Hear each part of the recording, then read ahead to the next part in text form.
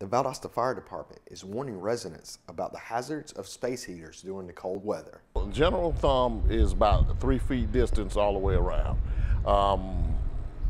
What we had last night, it was pretty much up against the wall. And it was against other products that was by it, but you want to make sure there's nothing around it, no clothing, no laundry, no anything. We're going to make sure everything is clear around any space heaters that you use. Clinkscale says the key to space heaters is leaving space around the heater to avoid fires. Generally, if a space heater is kept off for a long period of time, radiant heat, it can cause certain things to catch on fire. It can be blankets, cloth, bedding. It could be parts of a wall. It could be even wood.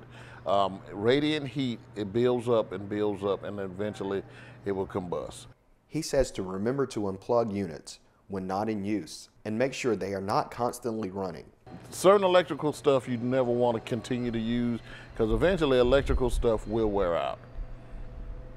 Everything from space heaters, Christmas lights, Christmas trees, things when it's continuously used, we want to make sure that it gets a break too. So we recommend that you cut it off when you get ready to go to bed. For more information, contact the Valdosta Fire Department.